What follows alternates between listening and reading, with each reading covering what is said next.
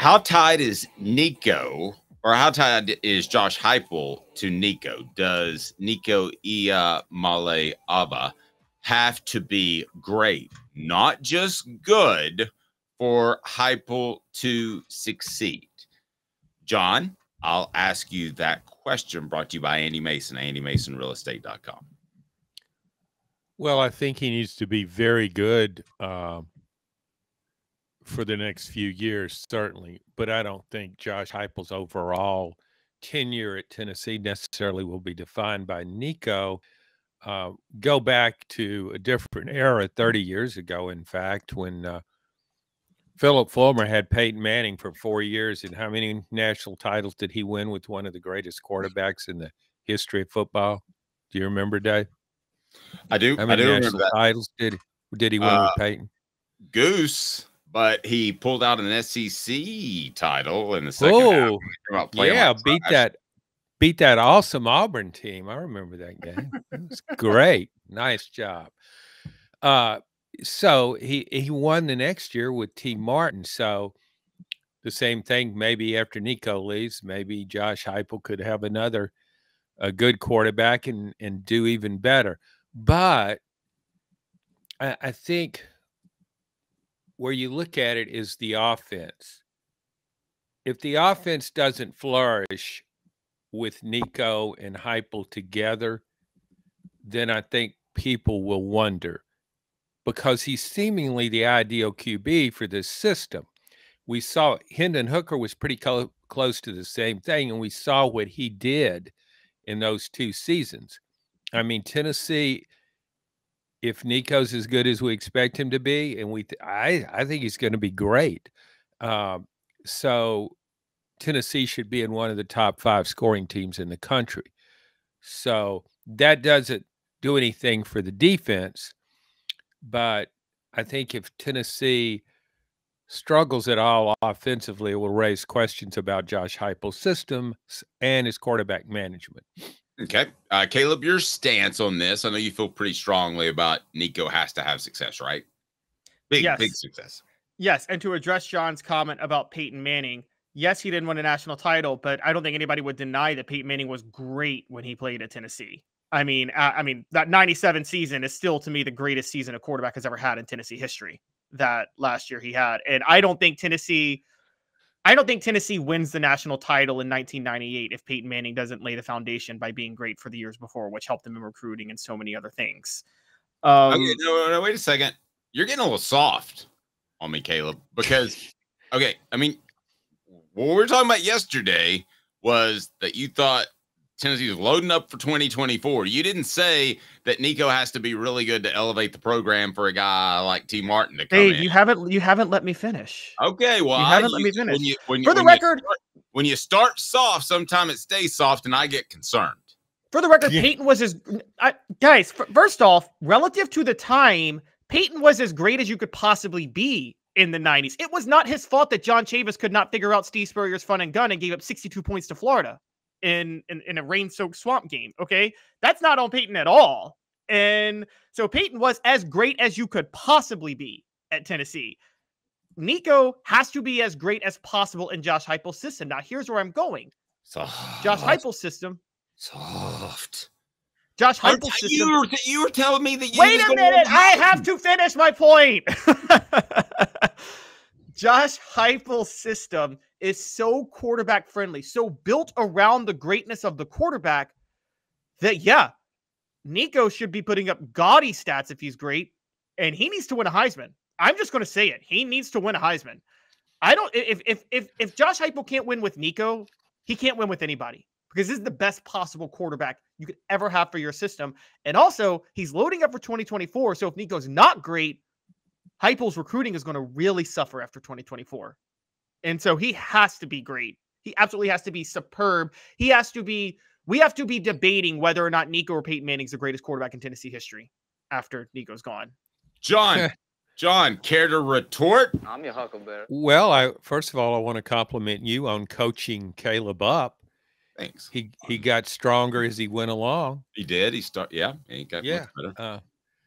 I agree with that part of it, that that this offense, this is the guy Tennessee handpicked.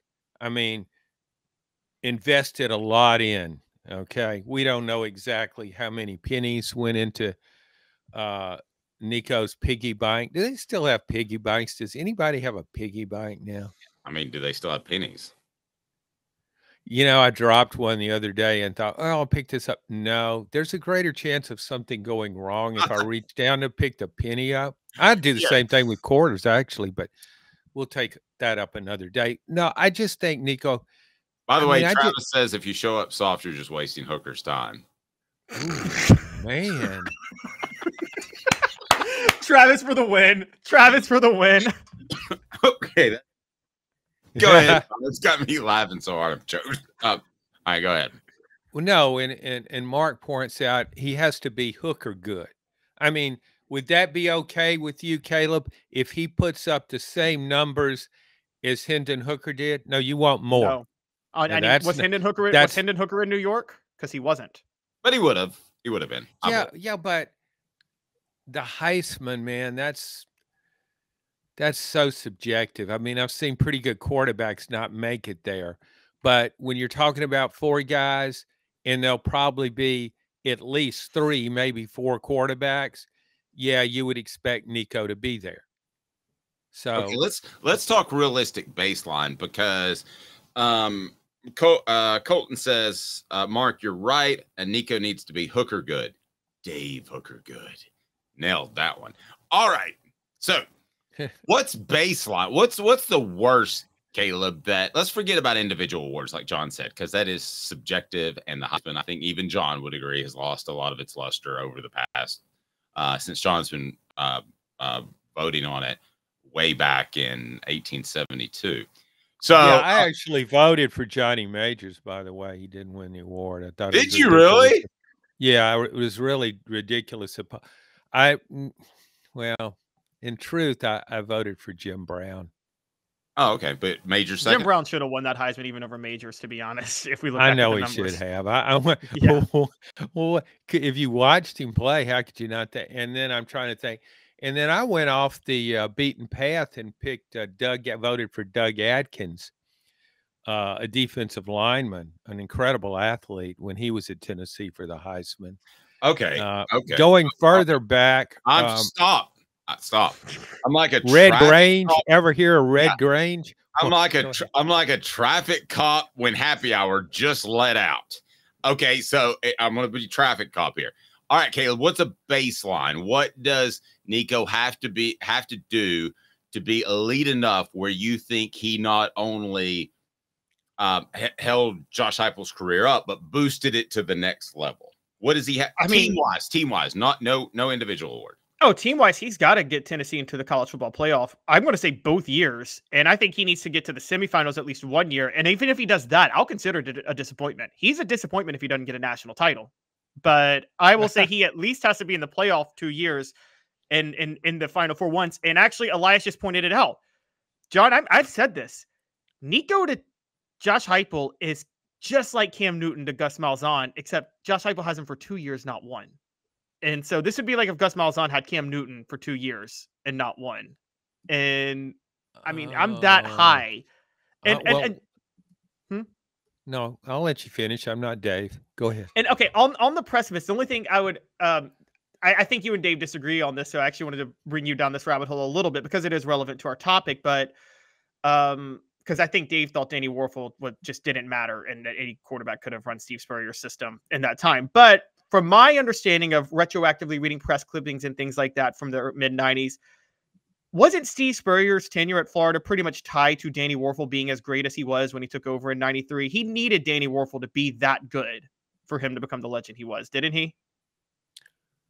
I think Spurrier would have perhaps become a legend anyway because the system was so good and his offensive system was kind of defenses weren't ready for it in the SEC. He was ahead of the curve. But I think any offensive-minded coach has to find the perfect guy. In a best-case scenario, has to find the perfect guy for his system. He may not be the #1 draft pick, but he may be the #1 pick for your system. And that's what Steve Spurrier found in Danny Werfel. Okay. And it was Bill Belichick and Tom Brady at the college level, really.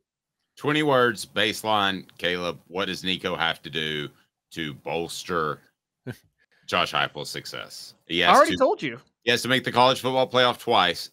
SEC? I don't think the SEC championship matters anymore because with the no divisions and 16 teams, I don't care about winning the SEC. I agree. Yeah, John agrees. Okay, that surprises me. It still means something to me, but maybe I'm just nostalgic. All right. Brought to you by Andy Mason. Today's tough question. What does Nico have to do in order to bolster Josh Heupel's success? So we'll get John's answer. Andy Mason, AndyMasonRealEstate.com, with over 40 years of combined experience, best service, best prices in the biz. AndyMasonRealEstate.com for all of your real estate needs. AndyMasonRealEstate.com.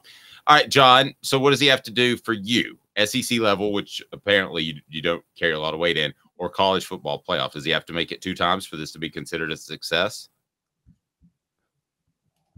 Well, if you go back again, using Peyton Manning as an example, he won 1 SEC championship. So if you could say if Nico made the playoff once, but the playoff now with 12 teams, no, I agree with Caleb on that.